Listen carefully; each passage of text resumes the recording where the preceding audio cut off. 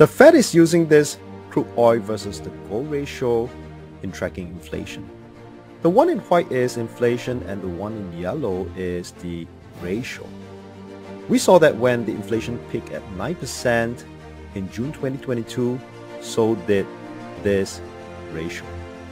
Although we recently saw a cut in interest rate here, and what we're seeing here is the 2-10 years yield, but lately the yield or the interest rate start to move up again. And the gold is also maintaining at its high point. And this makes us wonder, will inflation still move towards the 2% target, or is it still at risk in raising further? And the Fed, I believe they are tracking this ratio very carefully. My name is Con Hao. My work in this channel is to study behavior science in finance, discover correlation between different markets, and uncover potential opportunities. And before we get into today's subject, please do take some time to read into the disclaimer. And this is the long-term chart for the crude oil. And most of us recognize on this divergence that may lead to a higher oil prices. And as we can see, when the crude oil went lower, but its selling strength speaks to us otherwise.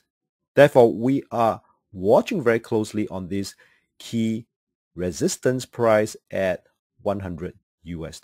Let me just put that up here. And I'm going to squeeze them a little bit here to look at the historical. And we can see very clearly that when the oil price stay above $100 US, it tends to stay above $100 US.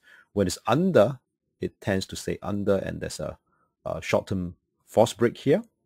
But when it stay above, it tends to stay above. Under, and for the last 10 years, it has stayed under, thankfully. And the concern about crude oil is the resistance at $100 US. If it ever being tested and broke above, then there's always a risk that crude oil may stay above $100 US like this. If it tested, move above, it may tends to stay above. And this may also lead to the ratio of this crude versus gold ratios to start pivot up. And when this happens, the inflation may also start to pivot up as well. And let's take a closer look at the development of the crude oil that we had discussed some weeks ago. And then we suspect that it will continue to range bound in this range.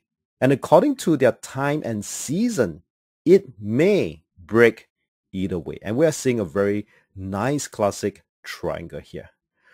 With the Middle East tension the past weeks, if it ever escalates further, I think the likelihood of breaking this triangle upside is pretty high. And that's what we're seeing. And it may range down a bit further. Then if the Middle East tension continues, the likelihood may be there. Exactly what we should be looking out for. It is the rate of change of the crude oil.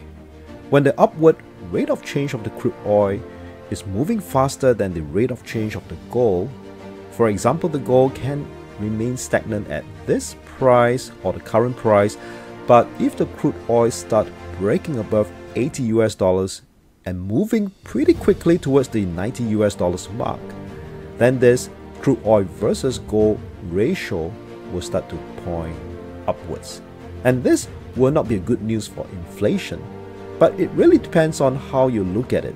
Deploying the right instrument and strategies, there are always opportunities ahead. We cannot perfectly time the market, but it is possible to get the market timing right. The market are always telling us on their next move. Stay tuned for my coming tutorial. Remember to subscribe to my channel. Join us in our weekly case study and discussion. Click on my profile icon or description below to find out more. Feel free to leave any comments below. I love to exchange ideas with you on what is about to come. Really happy that you stayed through this tutorial. You have many great trading weeks ahead.